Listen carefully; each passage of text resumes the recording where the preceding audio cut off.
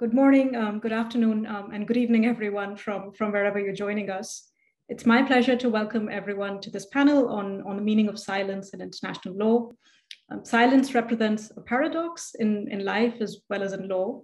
As scholars of rhetoric claim, in silence we speak, but what that speech communicates remains elusive. Silence can link or separate, it can heal or wound, it can reveal or conceal, and it can signal assent as well as dissent.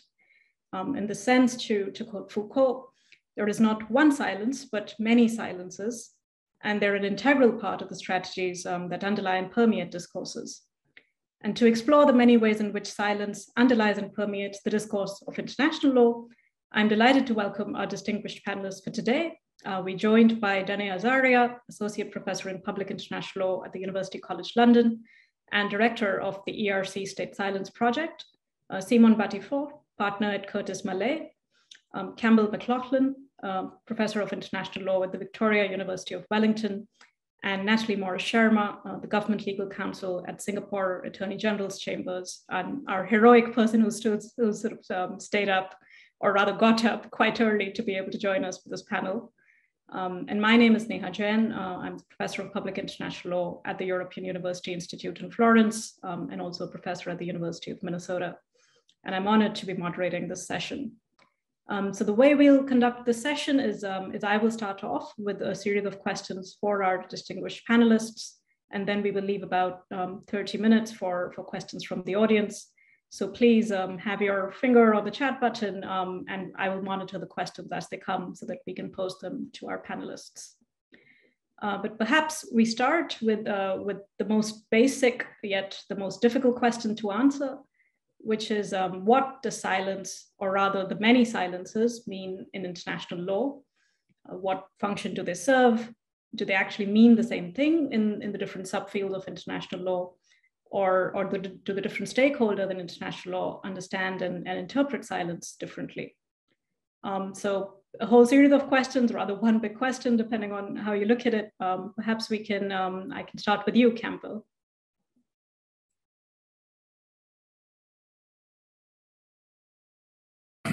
Thanks so much, Neha, and it's really a delight to be able to join with all of you from my home in Wellington, New Zealand. I suppose when I first started thinking about this topic, I could have been described as a little bit of a silence skeptic. I'm wary of reading in too much into what states in particular don't say, as the International Court itself has somewhat confirmed in its judgment of just last week in the Somalia and Kenya case. And I think Simon's going to speak a little bit more about that in the investment law context as well. I'm also was a little bit skeptical because in the world that I'm studying in the book that I'm writing on systemic integration, I see a world thickly populated by the concrete acts and statements of states in treaties and in state conduct, in customary international law, and in the positions that they take before international courts and tribunals. And the real challenge that I see is how to make sense of all of that.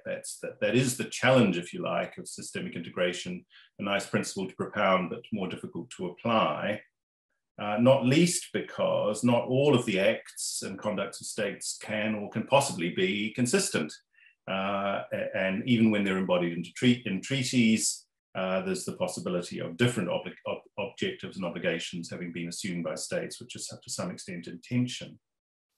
But of course, we do know that silence can produce concrete consequences in international law. We've known that for a long time in the field of boundary delimitation, but we've also been reminded of it by the ILC in the development of customary international law in one of its conclusions in that field where the Commission accepted that in certain circumstances silence could play a role.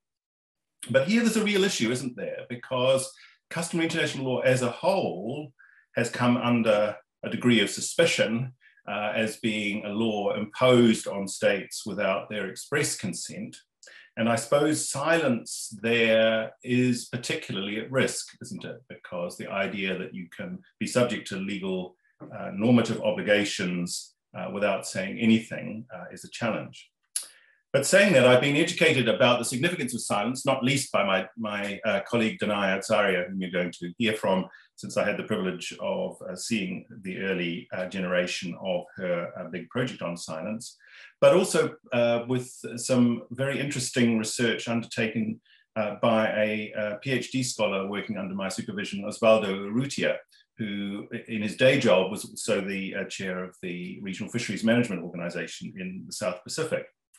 And I'm going to use that example with his permission and blessing because I think it helps to explain why silence might nevertheless still be important in a world dominated by treaties, because it helps us to respond to the challenge imposed by the classic challenge, if you like, imposed by the tension between stability and the need for change. So the example here is the problem of unregulated fishing on the high seas. On the one hand, you have in the Law of the Sea Convention, Article 116, a freedom to fish, and a rather weaker, if I may say so, a concomitant duty to cooperate. But states' abilities to concretize the cooperation obligation in hard-edged regional fisheries management schemes has always been limited by the classic problem of all treaties, which is how do you impose those obligations on states that haven't chosen to become a party to them. What practice, nevertheless, though, shows under the work across many regional fisheries management organizations is an increasing practice where the organization asserts a right to exclude vessels flagged to non-member states who, in response, say nothing, but nevertheless, the vessels do not return, or they're reflagged from the state, or delisted, I should say, from the registry. Well, what's the consequence of that kind of silence in international law? Well, in the first place, I think it tends to create a bilateral set of obligations between the two states. It creates a relationship of opposability created by acquiescence, or is capable of doing so. But note here that the silence, what we don't have is silence on its own. We have a positive assertion of a legal entitlement on the part of the organization and its members, and then a response which includes actually a conscious act, a delisting of the vessel, or probably an instruction which is not published, not to fish in the relevant area.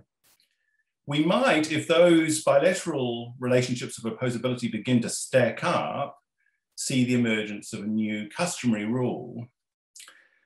And here custom, I think, can play quite a valuable function. It's a form, if you like, of constrained dynamism founded on the actions and reactions of states that can help to rebalance obligations which are now concreted into major multilateral treaties, but which may in fact be failing to keep up with the real challenges which we're facing in the world today.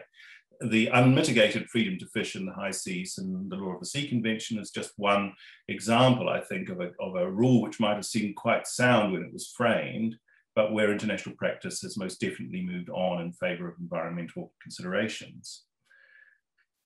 And I think, therefore, that what we see then, in which silence can play an important part, is something which a picture of international law and the way in which it works to regulate states that more accurately reflects the decentralized nature of contemporary international society regulated by international law.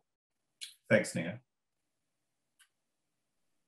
That's actually really interesting. And you focused in some way on the gaps in treaties that then result in states using customary international law and this constrained dynamism, as you put it, to actually move forward in a scenario where there are gaps in treaties. So this brings up an interesting question about what happens during the treaty drafting and negotiation process in some ways, and how does silence occur there, and what's at stake for states there that then states are forced or compelled or want to move on to custom as a way of negotiating between stability and dynamism in international law. Perhaps Natalie, with your experience, you would be the perfect person to answer that. Thanks very much, Neha, and really great to be here. Thank you very much for the organizers inviting me to be a part of this panel. And I will, of course, be expressing my personal views. It's good to come right up after Campbell on this topic and to follow up with the treaty-making perspective.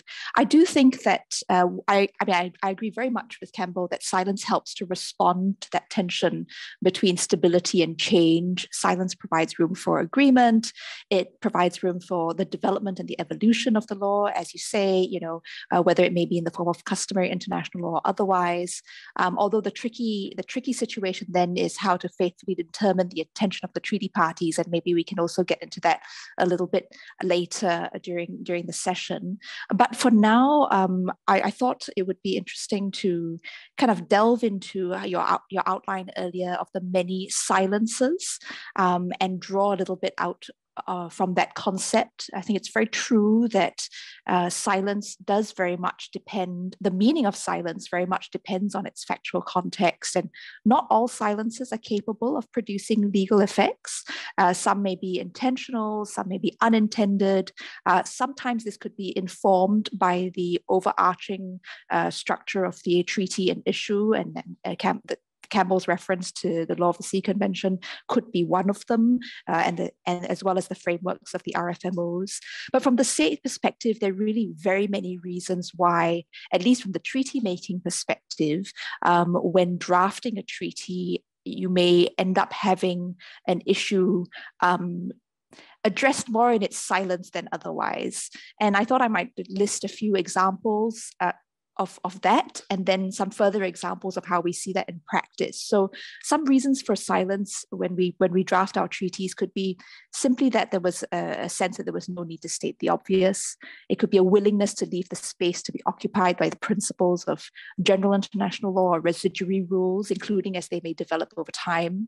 It could be an absence of agreement, an absence of a view, and by this I mean anything from indifference to a lack of awareness or a lack of anticipation, for instance, of a new and unforeseen development. And these are some, I suppose, within the legal understanding of when you're drafting a treaty, but there could also be extra legal and political considerations.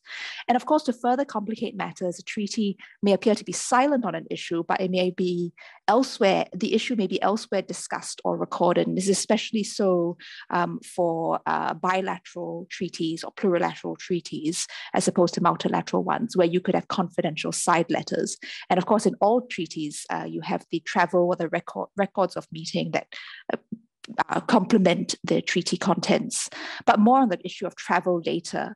And I thought it would be useful to give some examples to illustrate these different instances of silence or different intentions that lead to silence that then influence how we interpret its meaning. So one example are the multilateral negotiations at the UN Commission on International Trade Law, UNCITRAL, for the Singapore Convention on Mediation, which I was involved in as the chairperson. And the Singapore Convention is essentially, for those who may not be familiar, the New York Convention for Mediated Settlement Agreements. And in the convention, the definition of mediation provides that there is an involvement of a third-party neutral without authority to impose a solution on the disputing parties. And the question may arise then as to the extent to which this definition enables the Singapore Convention to accommodate hybrid dispute settlement processes such as MEDAB or mediation arbitration. And the short answer is that the convention does accommodate such processes, as the definition of mediation, while silent to the fact that the lack of authority of a third-party neutral is at the time of the mediation. This was because it was seen that as unnecessary to stipulate that additional condition or that additional detail. There was no need to state the obvious. The Singapore Convention also contains examples of the willingness of the negotiators to leave the space to be occupied by the principles of general international law. So, for instance, it does not delve into the issue of sovereign immunity, as it was generally agreed that it would be for the enforcing authority to decide on such questions on the basis of the applicable rules of state and sovereign immunity. Another example, it would be exactly a different aspect of the UN Convention of the Law of the Sea. And so Campbell has spoken about one area, and I've also noted when working on the convention and issues related to thereto, that it does not provide a definition for marine scientific research. And this is because the negotiators, if we look at the Virginia commentary and other commentaries, the negotiators were unable to reach a consensus on whether, and if so, how, to distinguish between pure and fundamental scientific research on the one hand, and applied scientific research on the other hand. And this, if you will, blurry relationship between scientific research and bioprospecting has in more recent years become a topic of much discussion in the context of the BBNJ negotiations over the new international legally binding instrument under UNCLOS on biodiversity beyond national jurisdiction. So, of course, these are multilateral treaty negotiations, and what I've referred to, there's often a decent record or travel of the negotiations that enable an elucidation of the negotiators' intentions. There are also examples in the UN Convention on Law of the Sea and other multilateral conventions where this may not be the case. And perhaps we can talk a little bit more about that later. Also something that's come up in the BBNJ context and the status of marine genetic resources. And what is it that's at stake for states? I'd say from the treaty-making perspective, understanding the commitments undertaken by a state in its exercise of sovereign powers, its rights and its obligations. What exactly did the state consent to? And this then informs its implementation efforts, interactions with other treaty partners, and so on. So it's a starting point in many senses, but also informs the rest of the process throughout the way up until including the dispute settlement and treaty breaking process even. Thank you, Neha. That's great. So from what it sounds like, Campbell started his life as a silent skeptic. Natalie seems to be a silent pragmatist.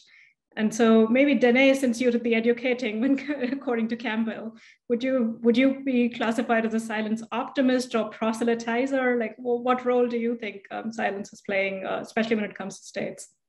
I think I take a rather neutral role. And well, let me explain that. So state silence is a fact. The fact that a state says or does nothing. And as such, state silence is an ambiguity. It can mean acceptance, it can mean opposition, or it can mean nothing at all. And as Natalie just pointed out, there may be extra legal reasons for which states remain silent. The State Silence Project that I lead and which is funded by the European Research Council deals with this ambiguity. It will lead to a book on state silence in international law and an edited volume on state silence across international law. And I also encourage participants to follow us, follow our events and our research through our website, which will be launched next week. I have placed the link on the chat just now. Now, silence is given legal meaning owing to its context. The law is concerned with what I call reactive state silence, the absence of physical or verbal act as a response to or against the background of someone else's conduct or claim. And I would like to make two comments. The first is that the role of state silence is ubiquitous in international law. And the second is that the role of state silence is diverse. State silence, as Campbell already pointed out, may contribute to the emergence of an international agreement, including a tacit agreement, but also the emergence of custom. But it can constitute also a unilateral manifestation of will. It can also be relevant for interpreting treaties, for amending, modifying, or even terminating treaty rules and customary rules. And further, state silence can be relevant in all fields of international law. And by that, I mean all fields of primary rules that prescribe the conduct of states, from traditional areas of international law, such as boundary delimitation, to community interest areas, such as international environmental law and human rights law. Now, moving on to the diverse role of state silence, I focus on boundary delimitation, and I would like to use two examples of decisions of the International Court of Justice to contextualize a little bit our discussion. So, and more specifically, the Prehi Vihear case and the Somalia versus Kenya case. Now, in Temple Vihear, the court considered a dispute between Cambodia and Thailand relating to sovereignty over the temple of Prehi Vihear. In its judgment of 1962, the court found that the temple was situated on Cambodian territory. And the court's reasoning was that the boundary between Siam and Cambodia was at the time France's protectorate, had been agreed by the 1904 France-Siam Treaty. The court considered that the maps that France sent to the Siamese government officials indicating the temple in Cambodia were circumstances that called for Siam's reaction, in the absence of which Siam's silence meant acquiescence in 1908 as to the precise delimitation of the boundary. And for the court, this instance was one of subsequent interpretation of this bilateral treaty. Fast forward 60 years later, in Somalia, Kenya, in 2021, a couple of weeks ago, the court was concerned with the delimitation of the territorial sea, continental shelf, and exclusive economic zone of Somalia and Kenya, which were adjacent states. They have adjacent coasts and are both parties to the United Nations Law of the Sea Convention. Articles 15 and 83 and 74 of this convention provide that if there is no agreement between coastal states, the territorial sea, continental shelf, and exclusive zones, respectively, are to be delimited on the basis of these articles. Now, Kenya argued that it had fixed the boundaries and that Somalia accepted them by way of acquiescence. Somalia argued that maritime boundaries cannot be delimited by acquiescence, which involves unilateral acts, not an international agreement. And in any event, it was arguing that Somalia did not acquiesce to Kenya's unilateral claims. Now, the court did not address Somalia's argument that acquiescence is not an agreement as provided in the Law of the Sea Convention. Rather, it explained that the shared understanding between the parties is a requirement for a tacit agreement, and that acquiescence is equivalent to tacit recognition manifested by unilateral conduct. And then it indicated that the threshold for establishing either a tacit agreement or acquiescence are very high, and concluded its reasoning by spelling out the conditions of acquiescence, which it examined at length in later paragraphs, and more specifically, that Kenya's claim had to be held consistently and consequently called for a response from Somalia, and that Somalia had to clearly and consistently have accepted the boundary claimed by Kenya. So what are the main conclusions that we can draw from boundary delimitation cases in relation to state silence, even within one area of law? I suppose the major conclusion is that the role of state silence is diverse on three levels. First, silence can be relied on for interpreting a written agreement between states, but it can also be creative of legal relationships between states in the absence of a written agreement. In both these instances, the thresholds for silence to produce such an effect are very high. The second point to make is that stability of frontiers plays a central role in this area. However, this does not always mean that state silence does not have a transformative role. In Somalia, Kenya, the high thresholds for silence to produce acquiescence entails stability. And that's because silence does not change the legal relationship between the parties. But in Tempo VHR, the court expressly considered the stability of frontiers as a reason for safeguarding, as a goal to be safeguarded by giving Siam's silence a transformative effect. And third, silence as acquiescence is a unilateral act, but silence may be seen as an element of a bilateral legal act as well, as part of an international agreement. The distinction may be difficult to make, and the court has not as yet clarified this distinction or the relationship between the two. And I think that Somalia versus Kenya perhaps can be seen as a missed opportunity for the court to expressly clarify these two functions of state silence. Thank you. Thank you. So this is a really interesting observation that just about the diverse roles that silence can play, even in one area of international law, as you've outlined. And of course, you've been speaking mostly about state silence, so there's also that to consider. And so maybe we move a little beyond states, like all three of you to some extent have focused on states so far. But of course, states are not the only actors in international law. silence is also used by adjudicators, by litigants, by all sorts of other stakeholders in international law. So maybe, Simon, considering you are one of those stakeholders, maybe we move to you, and what's your idea of what role silence is playing when we move beyond states? Thank you very much, Neha. So I'll answer by using the example of how silence is addressed in investment treaty arbitration, which is one of the most active and controversial areas of public international litigation, also happens to be my area of focus. So parties to an investment dispute, you have on one side the claimant investor and on the other side the respondent state, often adopt opposite positions regarding the meaning of silence. Claimants argue that if the contracting states to the investment treaty had meant to include a limitation on the scope of coverage or on the substantive obligations in the treaty, they would and should have said so expressly. Respondent states, on the other hand, often argue that the silence of the treaty should not be read permissively to expand the scope of coverage or the substantive obligations. If the states had intended to be bound by certain obligations, they would have said so expressly. The answer to these questions can have an enormous impact, as this field often involves sensitive questions regarding the contours of the regulatory powers of the state and very large claims for damages.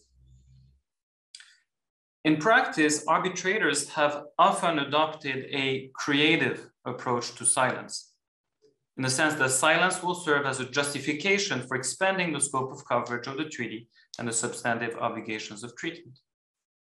The use of this creative approach can be seen on key issues of jurisdiction, liability, and compensation, resulting in a considerable expansion of the regime of international investment law. I'll briefly mention 3 examples.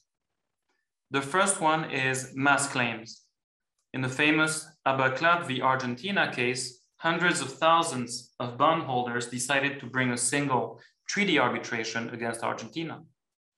It was common ground that neither the ICSID Convention nor the BAT said anything about such mass claims. And the tribunal recognized in principle that this silence could be a limitation, but it then noted that bonds constituted a protected investment under the treaty, according to its interpretation, and decided that bonds would be better protected if the claims could proceed through a mass claim proceeding. According to what the tribunal deemed to be the spirit of ICSID and the purpose of the BIT, it found that mass claims should be permitted in order to provide an effective remedies in connection with such investments. And nothing in the treaty said that those remedies weren't available. In other words, the tribunal relied on the fact that if nothing in the treaty says that this cannot be done, and we think that this helps investors, in particular case, it is permissible. That's the approach by this tribunal. The second example concerns claims of dual nationals. There's a well-known rule of customary international law establishing that dual nationals generally cannot sue their own state of nationality on the international plane, unless it is not their state of dominant and effective nationality. The full chamber of the Iran-US Claims Tribunal recognized this rule, relying on Article 31.3c of the Vienna Convention to read it into the silence of the Algiers Declaration. In investment treaty arbitration, a series of decisions have disregarded the customary international law. Similarly to the reasoning in ABILA, they reason that since nothing in the investment treaty prohibits claims by dual nationals against their state of nationality, those claims are permitted without limitation. The third example I wanted to evoke concerns exceptions in investment treaties. States more and more frequently include exceptions in investment treaties for measures adopted to protect the environment, human rights, and other kinds of public interests. In the recent Eco Oro v. Colombia case, the state requested that the tribunal dismiss the case on the ground that the disputed measures fell under the exceptions clause, the environmental exceptions clause of the treaty. And even though it was not disputed that the measures fell within the scope of the exception clause. The tribunal found that the treaty was silent on the issue of whether compensation could be owed for such measures, and it dismissed the state's defense. This is arguably an instance of reading silence into a treaty where there is none. I say this because normally a state does not need to specify that no compensation will be due for conduct that does not breach the treaty. That's simply a consequence of the fact that there's no breach in the first place. So we see that in this area of public international law litigation, silence is not infrequently read to create jurisdiction or to impose state responsibility. In my view, it's questionable whether this is consistent with basic principles of international law. Normally, jurisdiction in international law must be expressly conferred, cannot be implied. States are normally not bound by treaty obligations unless they have consented to be bound. Another important principle we've evoked is that relevant rules of international law must be taken into account when interpreting a treaty. As I mentioned, this is expressly provided in the Vienna Convention. Some arbitrators, of course, are respectful of those principles and tend to adopt more cohesive interpretations of investment treaties, which take into account the broader legal environment in which those treaties operate. But others, unfortunately, seem to simply ignore them when interpreting treaty silent. Thank you. Thanks, Simon. So if I would try and instill sort of a common theme from your very, very richly detailed responses in very different areas of international law, and from the point of view of different actors, it seems like rather than connoting an absence or a nothingness, which is what the layperson thinks of when they think of silence, in the words of Susan Sontag, silence might instead represent everything that could be said. And the silences you've highlighted in international law don't seem to be opposed to language, but rather silence and language appear to act in a dialectic fashion to construct and shape international law. And so if that is the case, then the next question becomes, how should international law, or rather the different actors in international law, react when they're faced with this silence? And this time, perhaps we start at sort of the beginning of the process, which is the treaty drafting and negotiation process, and how states react, or how could states react when they're faced with this silence. So perhaps we start with you, Natalie, this time. Thanks very much, Neha. I think in terms of how states have reacted, we have a very similar reflection of the spectrum between not doing anything at all, so silence, or responding in the way that treaties have been drafted. So I think generally, whichever end of the spectrum we see states lie, states are aware of the importance of careful drafting, and but how this plays out is often determined by context, which is a word that in one way or another has come up in everybody's interventions up until this point, and there are very different aspects to context, and we've heard a little bit about how it could be the subject matter that we're talking about. So are we talking about boundary delimitations? Are we talking about investment treaty obligations? And in my case, I talked about different types of treaties, a bilateral treaty, plurilateral, multilateral.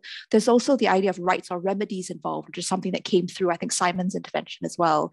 And all these, I think, draw different types of reactions from states in the drafting approach. There is a consciousness, I think, that when you're drafting a more detailed, specific treaty, that you have to be very careful to fully elucidate everything that you mean and enumerate it in the treaty text, recognizing the general trend that silence could mean an omission with meaning, because you've been so detailed, you must have left something out on purpose.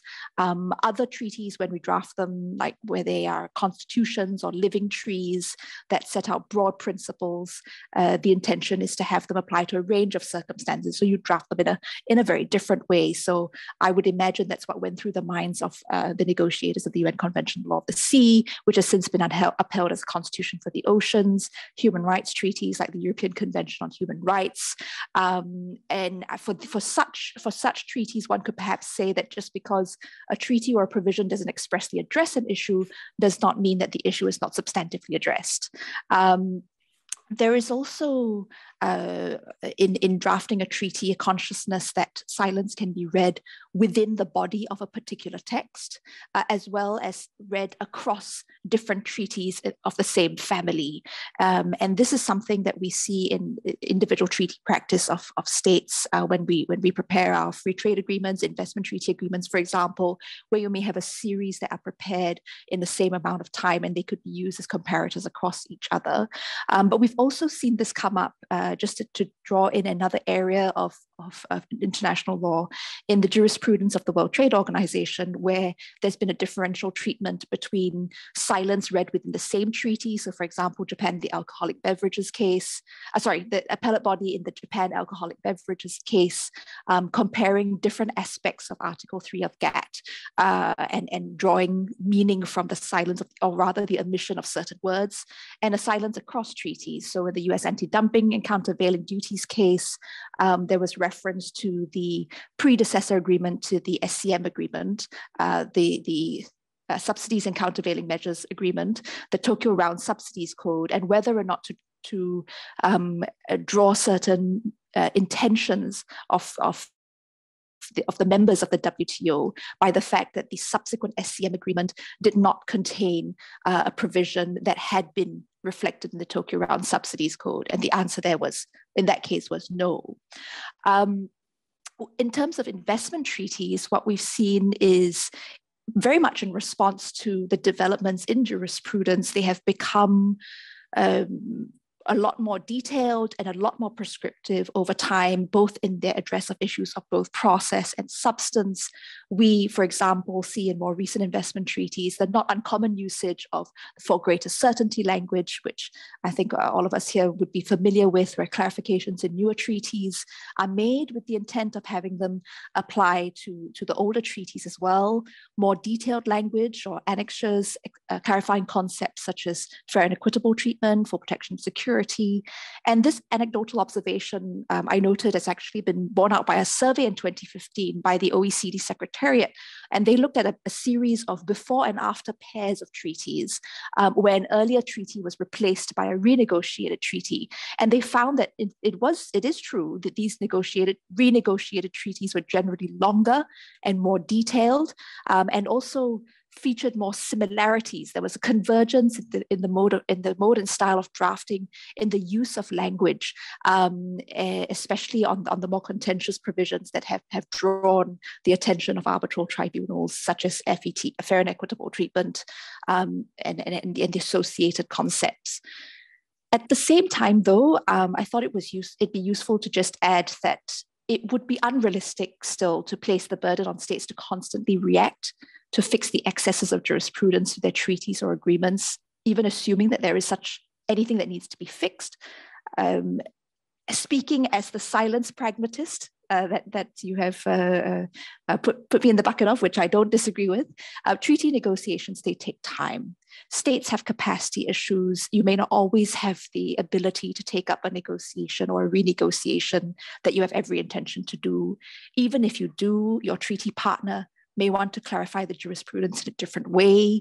When you get round to it, you may not have the same idea of how to do so when you draft the clarification that you seek to do.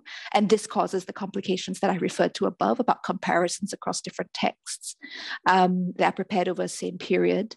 And more broadly, treaties are drafted to promote stability, to promote predictability. And if the idea is to put the burden on states to react through the renegotiation of treaties constantly, then there is an element, going back to this broader theme of stability and change that Campbell first referred to, of shifting that emphasis onto change at the expense of stability. I did want to talk about issues of travaux in all of this, but I think I've taken up enough time already, and I'd be happy to maybe revisit this point later on in my comments. Thank you.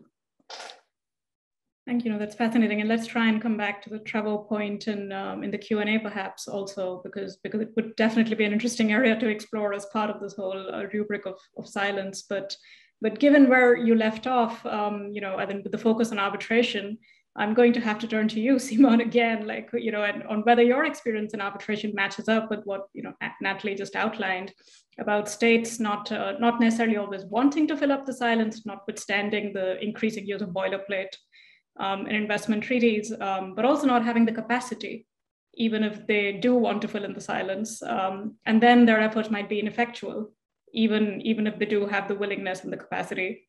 So I was wondering what your experience in arbitration is, given what Natalie has just said. Right, and my experience, the short answer is that my experience really matches exactly what Natalie is saying in terms of the practical considerations that go into doing these kinds of filling in of the silence process. But maybe I'll take a step back a bit and say that that states, in fact, are often encouraged by various stakeholders in the system to fill in areas of silence with express language. And you see that from various communities. In fact, everybody seems to be saying that. If you're not happy with the way in which the arbitrators have interpreted the treaty, it's easy. Just fix the treaty. That's the easy solution. And states are being told that by well-meaning, like NGOs, telling them you should fix that, you should adopt a joint interpretation, should amend the treaty. There's various ways in which you can clarify your intent. They're also being told that by the claimant community, saying, well, if you're not happy, fix it. So they're being told that by the international organizations. Natalie mentioned the OECD. There are a lot of discussions there about how to fix treaties, how to improve, etc., how to clarify.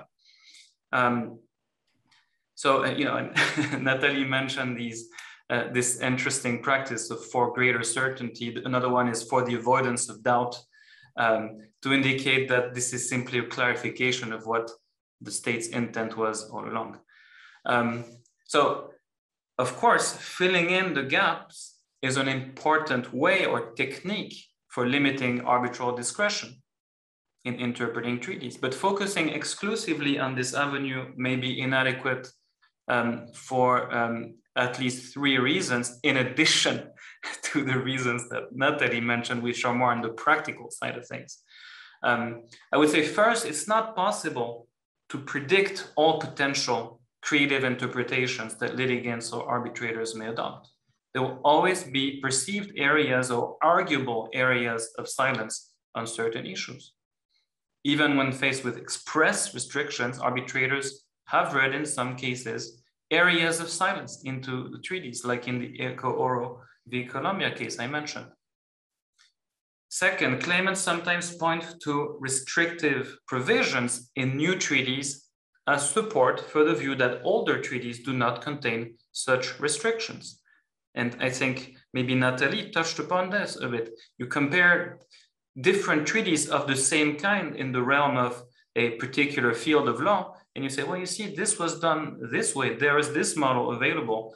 Why, we should interpret the, maybe Natalie was mentioning it, you were mentioning it more in the reverse sequence in time. I'm speaking about new treaties being interpreted as saying, especially by claimants, saying, you see, it's easy to come up with language to address this issue. It's easy, you can do it, as shown by these new treaties. So, but that's not our question here. We have a treaty, more of an older generation treaty that does not have this kind of specificity. So why should we interpret the two treaties in the same way? There are a lot of fights going on with these kinds of arguments in actual arbitrations. The third point I wanted to mention is that it's a pretty obvious point, but filling in the gaps revealed by arbitral interpretations, by definition, comes too late. It's useful to preclude certain interpretations for future disputes by adding new language, but at that point, the damage has already been done, with potentially huge consequences for the state. So this shows that filling in the gaps reactively, so to say, in the face of creative interpretations is not a perfect solution, in addition to it not being very practical, as Nathalie mentioned. So there are other reform proposals in international investment law that focus more on the adjudicators. Maybe, again, Nathalie can mention that she's very much involved in that process, Campbell also. The most debated proposal, which is currently being discussed at UNCITRAL, is the replacement of the system of arbitration with an investment court with judges and an appeals mechanism. I think this may be a useful avenue in improving the quality of legal reasoning. I mean, appeals mechanism, that's the goal pursued by an appeals mechanism. But potentially cutting back on arguable excesses in arbitrations. But unfortunately, I have to say this reform process does not involve these substantive obligations in treaties. So even if the reform succeeds, there's a risk that the new system will end up entrenching, at least to some extent, the expansive body of law created under the old regime. I'm not sure what an ideal solution would be, but surely it cannot focus on just one aspect or the other. You need to think about adjudicators as well as substantive treaty terms in tandem, in my view. Thank you. Since you did point to Campbell, Simon, you know, maybe Campbell will come up with the ideal solution that you were just outlining. I wouldn't doubt it. Yeah, don't want to put you on the spot, Campbell. So you're happy to talk about the ideal solution, but also more generally on how do you think states should be reacting, or to this silence that seems to be so ubiquitous, and what role should they be assuming in this process?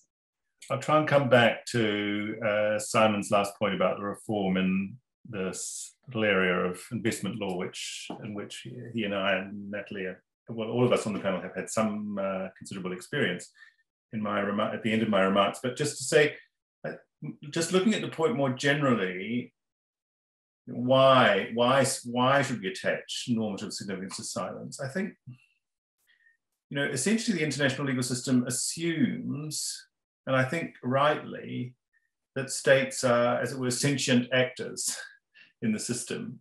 In other words, going along with the undoubted power which states have by virtue of being states comes a set of responsibilities.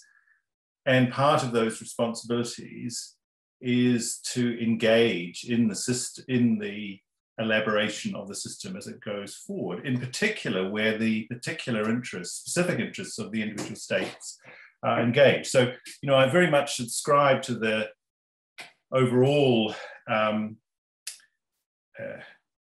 picture that Danai presents, that this is part of a larger process in which claims are constantly made by states. And then other states, particularly those states that are specifically affected, have the duty either to protest if they say, no, this is an illegitimate claim, it's not founded in international law, we disagree, or to acquiesce. And acquiescence, which is the legal name more commonly given to silence, at least in the consequences where real normative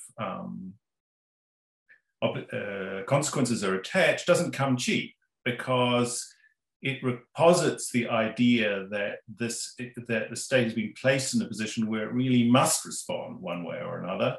And in failing to respond, it's going to know that certain consequences will attach to that, because it's an implied recognition that the claim made by the other state is a valid claim. Now, how do we then translate this across into the context of active normative engagement through treaty, on which Nathalie has spoken with much wisdom and insight? I would say from my own experience also in treaty negotiation, very often treaties say what they say in part because saying more could not be agreed between the states and could not have been agreed between the states. In other words, often treaties represent a kind of a, I don't know whether it's a golden minimum, but certainly a minimum around which consensus could be achieved, and to say more would have been dangerous and ill-advised. And I mean, both, and Natalie makes the point, and Simon also in particular in his very interesting larger draft paper, that states operate on the basis that, well, what fills the gap is public international law more generally, and in particular, customary international law and general principles. And that's right. I mean, you couldn't negotiate a treaty, except a treaty would be just a piece of paper if there were no international legal system that clothed it with legal effect. But of course, what this does is beg the question, which arises really in the context of every treaty that's concluded, which is, well, to what extent is it merely or assuming on any given issue the continuance of customary international law, and to what extent is it intending to reform or change that law? If treaties did no more than merely recognize the position that previously existed, they'd perform no useful function. So I think the point is that there's a constant tension, I think, in international law between stability and change, and in this context, between the curative function of treaties as well as the function of observing, confirming the law around them that continues to apply. And often for that reason, states use, if you like, mobile terms which can evolve over time deliberately. And that's where I think there's a role still a role for protest or acquiescence in the development of treaties, which was why, hence the example that I gave in my opening remarks. So both Natalie and Simon have pointed to this practice, which is quite common now in free trade agreements, of trying to get more and more specific. And I'm not obviously opposed, as I fully understand all the pressures that are driving it. But I very much like a remark made by Baroness O'Neill in her ASA lecture in 2017, where she said, you know, in a lot of contexts, the pressure is always for more law. We think we can solve all of our problems if we just write more and more detailed prescriptions. And free trade agreements are a kind of an extreme example of this. I mean, they rarely come in at under 1,000 pages and with many, many footnotes and side letters and the like. But of course, more law in itself is never going to save us. The whole international legal system operates on some rather more fundamental concepts of trust and good faith. And unless those concepts are held to by tribunals as well as by states and other participants, the whole thing will just be a house of cards, which will eventually collapse, as Arnold Toynbee so famously said, in a losing battle with the ungovernable forces of destruction.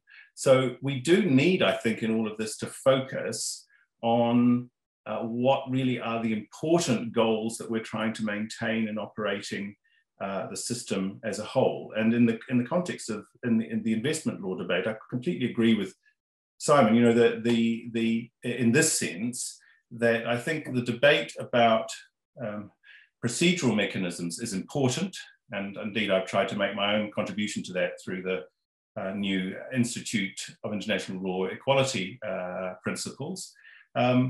It's important, but it's tending to crowd out a much more important debate that we should be having in that field, at least, about what do we actually say are the substantive principles that we want in a positive sense for investment law, rather than just assuming that they're all cast in stone tablets and that all we can do is chip away at them with more and more footnotes and free trade agreements. Thanks very much. So rather than more law, if we could have better law, then that would be, you know, perhaps a better way to go. I think so. but you started the answer with this interesting observation, which sounded like sort of a summary of Peter Parker. You know, with great power comes great responsibility as far as states are concerned. But so this sort of, I want to turn to Danae now, I think perhaps for the last response, because states, of course, again, are not the only actors, perhaps not even the most important actors in some ways in international law. International law itself is being transformed, around the whole rubric of silence. You have non-state actors on the rise. You have all kinds of codes of conduct. You have so states are no longer in the driving seat, or at least not always in the driving seat, especially depending on which regime of international law is being implicated. So I was wondering if you could reflect on the larger sort of reaction that you think state silence should invite, given the fact that states are not always the central actors. Thank you, Neha. So I'm taking everyone back to state silence again, the meaning of state silence. So in my view, state silence is given legal meaning owing to its context. And also, I think we need to also reflect a little bit on the qualifications under which state silence can be given legal effect. So a state has to be in a position to react, and the circumstances called for some reaction. And being in a position to react also includes having knowledge of the circumstances that call for your reaction. And these requirements have been very usefully set out by the International Law Commission also in its work on identification of custom, 2018 in its conclusions, but also in its 2018 conclusions on subsequent agreements and practice in relation to treaty interpretation. But of course, they are abstract and context dependent. And I think that brings me to my major, perhaps, thesis here, that we cannot possibly understand the legal meaning of state silence and the conditions under which it can be given legal significance without reflecting on the major transformations that have taken place in international law in the 20th and 21st century. Now, first, today we have more than 190 states, and all those states are equal under international law. In reality, their political, economic, and institutional capacities differ considerably. Second, technological advancements have made communications significantly easier and more numerous. So legal claims by states may become public through almost instantaneous means of communication. And publicity may arise in the context of institutions, from states, of course, through traditional diplomatic notes, but also today through the websites of ministries of foreign affairs, and also by private actors through mass or social media. So these new methods of publicity raise a question about what is the threshold of knowledge and the underlying threshold of publicity in order for state silence to be taken as acceptance in the lawmaking process. Third, old international law was primarily based on a matrix of bilateral relationships between states. And in this exclusively interstate and bilateral setting, acquiescence has found a very natural place. And the examples of precluded and even Somalia, Kenya that I discussed earlier demonstrate the modern relevance of acquiescence in relation to boundary delimitation. But modern international law is much more diverse. Alongside bilateral obligations, we have hierarchically superior norms, use Kogan's norms, such as the prohibition of genocide and of torture. And the international legal order protects community interests through erga omnes and erga omnes partes obligations, such as protecting human rights and the environment. So the question that arises here is whether state silence has the same legal effects and significance given the shift from bilateralism to community interests in international law. And for one thing, International Law Commission in its current work on jus cogens, it has been adopted in fact on first reading, does not mention silence. And I don't think that this should be taken as a coincidence. The conclusions on jus cogens have been prepared in parallel with the conditions on identification of custom and the conclusions on subsequent agreements and practice in relation to treaty interpretation. And both of these other conclusions include a provision on failure to react or on silence. So the question arises whether the International Law Commission today considers that state silence does not play the same role within jus cogens identification. Fourth, state silence becomes legally relevant in relation to a context or a claim and presupposes knowledge. So modern international law encompasses fields where institutional structures, such as intergovernmental organizations and conferences of parties or assemblies of parties, provide a permanent form of communication between states.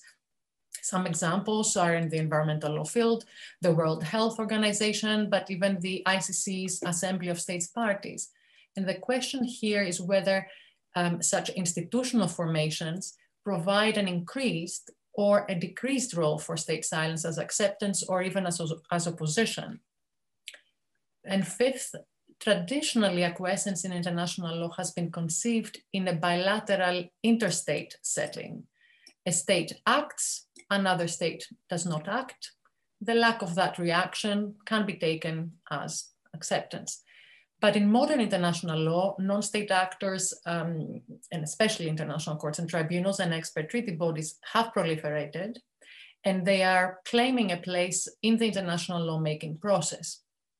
Now, some of these bodies have actively claimed that the silence of states vis-a-vis their own pronouncements entails the acceptance, the acquiescence of states.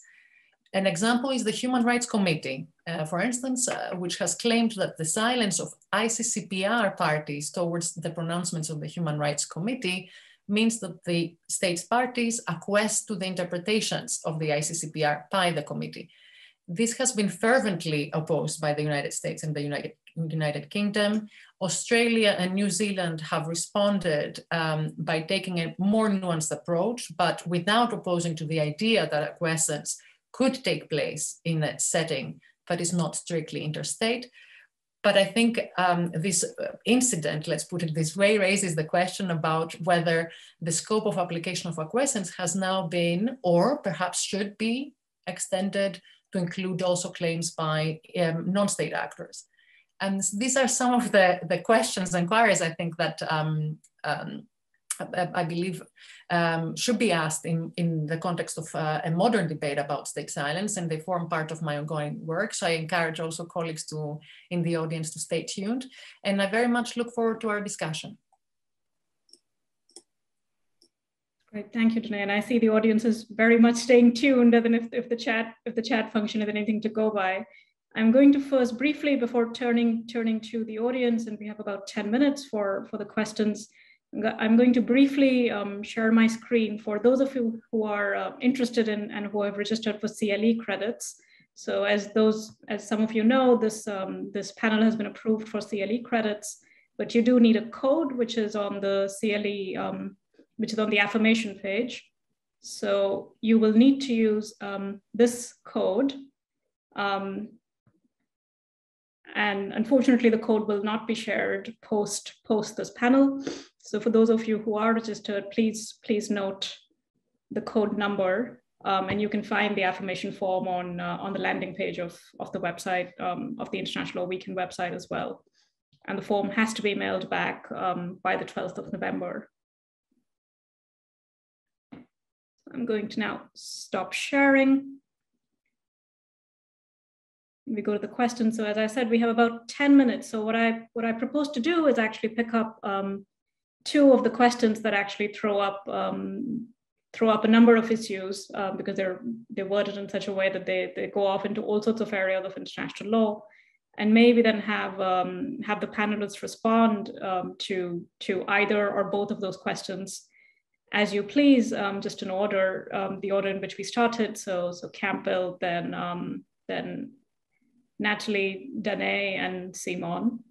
So I'm just going to read out those two questions, and please feel free to respond to both or to either. So one of the questions is about reservations, which is, in your view, how should silence be interpreted with respect to reservations? Would your answer differ as far as estoppel is concerned? And the second question is about, it's quite a philosophical question on what role does time play in the diverse meanings of silence. Does silence have to be prolonged to produce legal consequences? And one of the examples given is that of an insurgency group that happens to take up the government of a country. And can the state silence be construed as a recognition of the group as the effective government, as an example? So I will then start with, as I said, Campbell, Natalie, Danae, and then Simon to respond to either or both of those questions. Campbell. Well, it's quite wonderful actually that our audience is in their fertile minds picking up some of the areas which we're all conscious of in planning this session, where silence can produce real legal effects, but which for pressure of time we weren't able to cover, because of course the reservations regime, if you can call it that, in the Vienna Convention, and particularly the opposability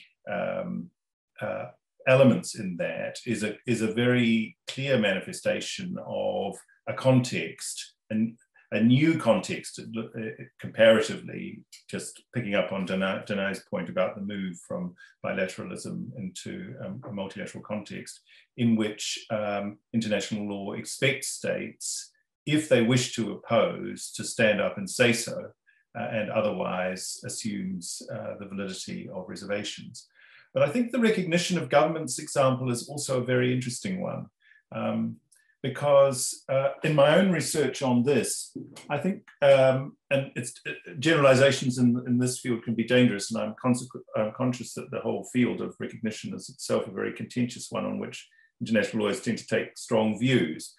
But my own observation is that we have moved progressively from a situation in which, in relation to governments, and here I'm talking about governments rather than states, in which recognition, an active statement by another state, was regarded as an essential element in the validity of a new government, to a situation where government is really tested on the underlying facts in terms of effectivity, rather than on the basis of active statements.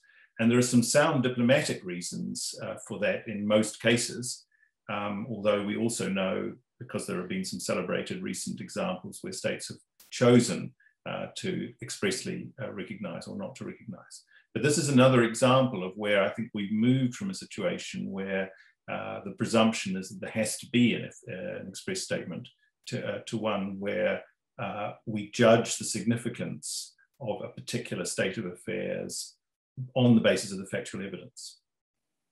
Thanks, Neha. That's great. Natalie? Thanks very much, Neha. I had considered the issue of silence on reservations, and as you all know, after our preliminary discussions, decided it would probably take an entire panel on itself. So I probably won't comment on that so much. But yeah, there are definitely different schools of thought on how silence would play into the acceptance or not of reservations. Also, in fact, I suppose just very briefly to say whether or not reservations are allowed, where the treaty does not state it. And of course, we've got the ICJ advisory opinion on the Genocide Convention that would go to that. The questions of estoppel and acquiescence, I think Danae has really provided us that framework of how to think about the issues. And one of the key aspects to it is knowledge. Acquiescence does presume knowledge. So whilst we talk about the impact of time on whether or not acquiescence can translate into something that a little bit more legally significant, I think it has to be understood within the context of other factors, such as whether or not the requisite knowledge, for instance, would vest. The other notion here is I think it has also been explored by the WTO, and I think it was in the Guatemala cement case, as to whether or not if you do not oppose certain notifications, then are you then precluded from raising the issue in the context of subsequent dispute settlement proceedings? And this illustrates that the concept of time also needs to be interpreted and understood within the rubric of the applicable treaty regime. So in that case, the reference to the WTO dispute settlement understanding and the procedures that were triggered therein were referred to as important aspects as to whether or not Mexico was subsequently stopped from raising certain arguments in their challenge of measures that were put in place by Guatemala that was central to that case. So I think those are the main points that I would highlight in relation to time, and rather the context that influence the relevance of time. And maybe just a side point on recognition of governments. I very much agree with what Campbell has mentioned. There is the idea that you can impliedly recognize a government, but this does not necessarily translate into silence being having meaning in terms of recognition of governments in the way that we would understand to have a proactive and positive meaning. Thank you. Thank you. Danae? Thank you very much. So in terms of recognition of governments, I think Campbell and I agree, although I would phrase this a little bit different in the sense that I don't think that there is in international law today an expectation that states recognize governments. And as a result, the lack of, so the silence in that context, does not entail recognition of a government. In relation to reservations, again, Campbell and I immediately are thinking exactly the same thing, which is the issue of accepting a reservation. And I think that's a very interesting example of where time comes in, because the Vienna Convention very specifically indicates 12 months from when a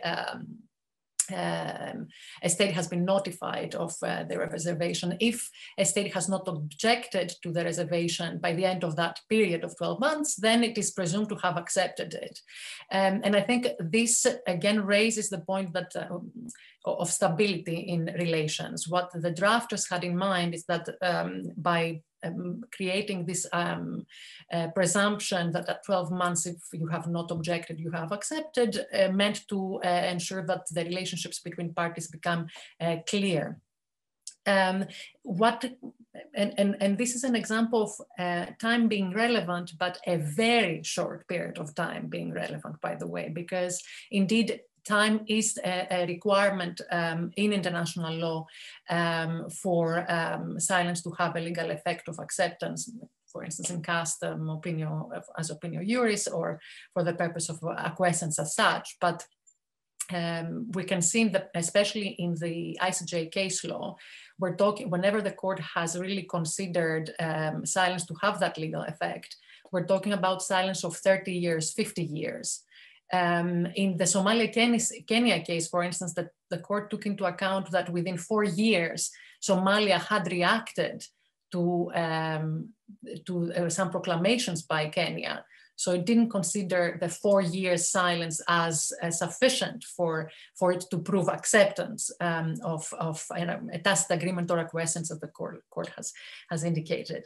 And in terms of the acquiescence and estoppel, I'm not so sure, Neha, if you asked that, but I think Natalie made a comment, and I can see a question in the, is it okay if I take respond? I just don't want to dominate the debate. I just wanted to point out that these two concepts are very different in terms of the requirements that they have, but also their rationale.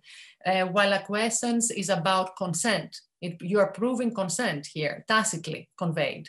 Estoppel has nothing to do with consent. You don't have to prove consent. The only thing that is relevant is good faith and the legitimate expectations of the other party.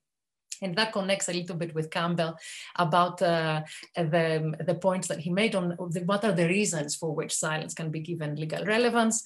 The classic is voluntarism, consensualism in international law that takes us also to the Lotus case. And I hope that I'm responding to that as well a little bit. The second reason can be good faith and legitimate expectations of everyone else. And the third, indeed, is if you're free and powerful, you have to, at the same time, have some responsibility, which is this legislative responsibility, if I can call it that way. Thank you. That's great, thank you. And I'm afraid we're actually out of time because we've all been, it's been such a rich discussion that, and we can have a different panel on all these aspects actually, and as Natalie said, including on reservations itself. But thank you everyone for joining us. Thank you very much to all our panelists for providing so much food for thought. And I hope everyone has a good afternoon or a good evening, or can finally go to sleep, Natalie, and enjoy the rest of the International Law Weekend. Thank you again, everyone.